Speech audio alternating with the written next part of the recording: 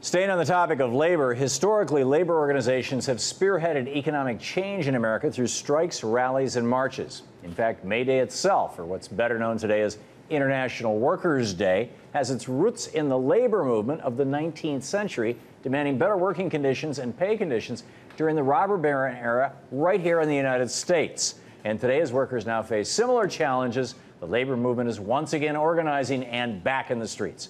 Richard Trumka, the president of the AFL-CIO, released a statement on today's action saying workers' rights should be universal, and every person, no matter what nationality, ethnicity, or gender, must have equal rights and the opportunity to achieve a better life. But now that the Occupy movement is carrying the banner for today's action, what is labor's role? Stewart Acuff joins me now. He's the chief of staff with the Utility Workers Union of America, former director of organizing for the AFL-CIO, also author of several books, his most recent, Playing Bigger Than You Are, A Life in Organizing. And Stewart, a friend of Thom Hartmann. and I'm proud of it. I am pleased to have you with us, Stewart. Thank you. What role does labor play in this movement right now? Oh, it's a very important role, a very critical role. In fact, what we're seeing from the right wing, the Koch brothers, Karl Rove and Crossroads of America, is they're trying to kill us. This year, they have focused on the jugular, and they're trying to kill the labor movement. They're trying to kill the labor movement so that there is no effective counterpoint to their power, corporate power. This is why the anti-labor legislation in Wisconsin, Indiana. Exactly. Well, if you look at the first states that they did that in, they're all swing states. They're all swing states. So you take away 10, 20, 30% of the labor vote, Democrats can't win. Pro-workers candidates can't win. And we are very proud to be partners with the Occupy movement and very grateful to the Occupy movement. They changed the, they have changed the conversation in America. They've changed the debate in America from one on debt to one on our future. Yeah.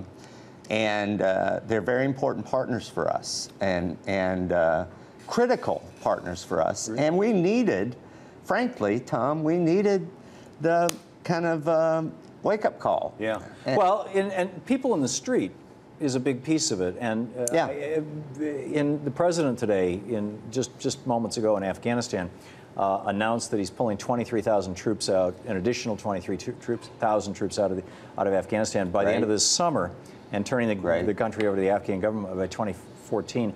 Isn't this major reversal of Bush's policies by this president in part the result of millions of people in the street? Doesn't it show the power of movements when people get out there and how successful they can be, even if it takes a decade for that success to happen? Yes, absolutely. But you know, change in America has never come quickly. It's always a difficult process. If you think about how long it took for African Americans to get their freedom, you know, four centuries, you know. It's still a bit. And still precarious, and how long it took for women to be able to vote, and how long it took for workers to be able to organize. And now they're trying to take away, and in fact, in many cases, are taking away our right to organize.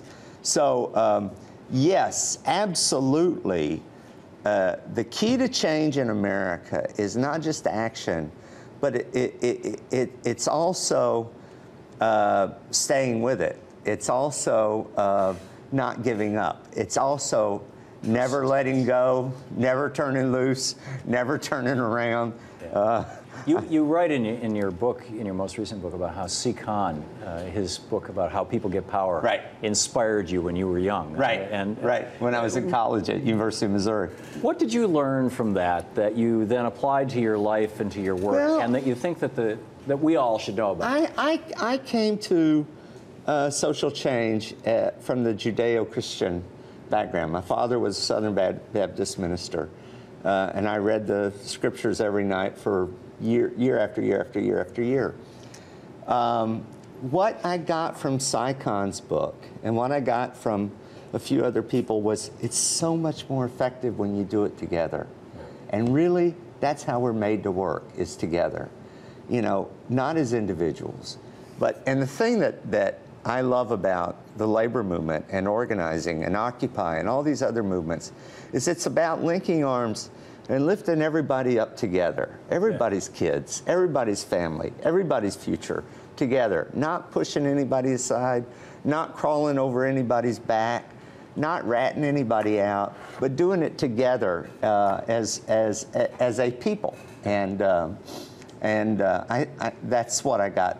That's the key lesson from organizing, whether it's Sycon's book or whether it's my book, is we are a social species, and we're most noble when we're working together for everybody's welfare. Very, very well said. We're wired for this. Yes, you're right, Tom. We are wired for this. Yeah, I think it's in our DNA. More than 80 nations around the world are celebrating today as International Workers' Day. Right. Not the United States. Right. Although it all started with the Haymarket Square stuff in 1886 when the police killed 4 people and then the next day this bomb got thrown. Right. In the minute we have left, I'm curious your thoughts on why we don't celebrate International Workers' Day in the United States. Well, I think in some ways it's been co-opted. It's been co-opted by Labor Day at the end of the summer, where there's still a lot of activity. I would like for your viewers to remember that May Day started with the fight for the 8-hour day and the right to form a union. Those 2 issues, the 8-hour day and the right to form a union. In 1886. Yes, in 1886. Give us time for leisure. Give us time for our families. Give us time to be human beings. Yeah. That's what May Day's about. Yeah. Give us time to be human beings. Very, very well said. Stewart, thanks so much. Always great to see you. Always great to see you. Thanks for joining. Appreciate it very much.